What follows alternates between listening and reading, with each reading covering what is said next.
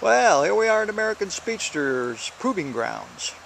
We're working on Speeder 2, and obviously this is a prototype. This is the way I figure out how to make holes in the wrong places so you don't have to. Well, anyway, this one is quite a bit different than the original Speeder, which had the reciprocating drive in it. This one has the chain drive on the outside, as you can see, and it necessitated a change in the front axle.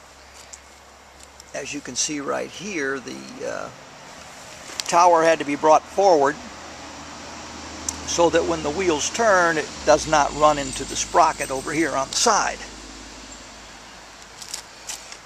This one actually only has 3 wheels on it at this point.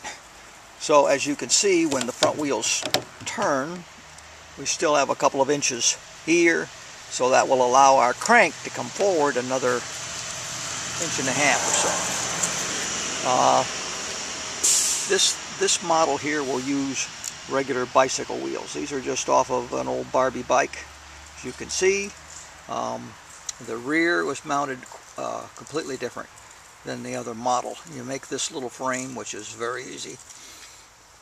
I use a socket wrench to go through this hole and tighten the axle up on the inside. This will have a coaster brake. Another nice feature about this is you're not going to have to buy hardly anything to build this bike, because even the bearings back here for the crank, I don't know if you can see that very well, but it's just a piece of plastic that was salvaged from where the cockpit was cut out up here. And here's another nice feature of this little car. The problem with the earlier one was making the crank. This little crank is fabricated out of hard copper, which makes it, you just cut the pieces to length, put the elbows together, run a little solder in each joint with your butane torch, and there you go. Now obviously I've got some screws sticking here, which would be dangerous for your kids. What you're going to do over here is bolt it. Here you can see the steering column. The hole on the left there was kind of hogged out to give me clearance. The hole on the right is the proper way to do it, and that'll be in your plans. So I hope that gives you a little idea what's going on here.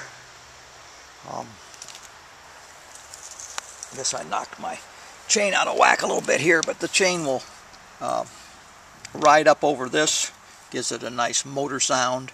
I've tested it out. The crank wobbles a little bit because obviously it's not going to be perfect, but it does not seem to be a problem. The chain stayed on there just fine in my tests.